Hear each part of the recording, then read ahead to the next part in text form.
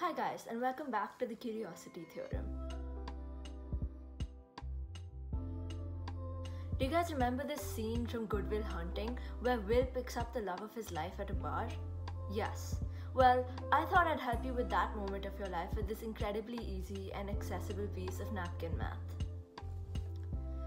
This equation is only the coolest way to calculate the root of any number. First, let's do some explaining. The first thing you need to know about here is recursion. Let's say you have a math function picturized as this cute little machine. You put in an input and out comes the answer. Recursion is essentially putting the output back in through the input. And that's all we really have to do with this equation. Let's start by asking the potential love of your life for a random number.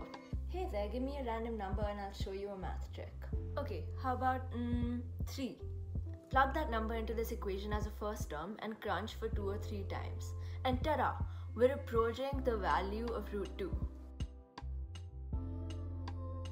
Well, since you're visiting your Resident Nerds YouTube channel, let's explain how this even works.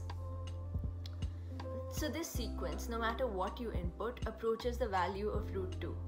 The technical term for this is convergence. The number converges to root 2, which means that as we increase the number of times we make this calculation, the number gets closer and closer to the value of root 2. Since it converges at a very large number of recursions, the value of tn and tn plus 1 will almost be the same. So let's replace that value with an x. Now as we go through this calculation, we find that x actually has the value of root 2, which means the terms of the sequence tn will converge to root 2. Okay, but I know a magician that can make cookies disappear. Well, don't you worry, I've got you covered. This gets a lot cooler.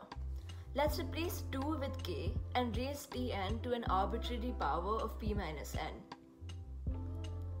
By following the same steps, this process can literally help you calculate the pth root of k with any initial value of tn.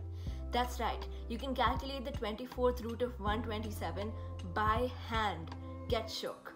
If you're too lazy to do it yourself but want to know if this is even real, click the link in the description to a simulator that I coded that does it for you.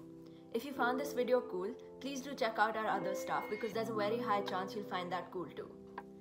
Thank you for watching all the way through. Please leave a comment below if this math trick blew your mind like it did mine, if you're enjoying our content, or if you're the potential love of my life and I can't meet you at a bar because all the bars are closed and we're locked in home. And of course, subscribe and turn the notification bell on for a lot more cool stuff.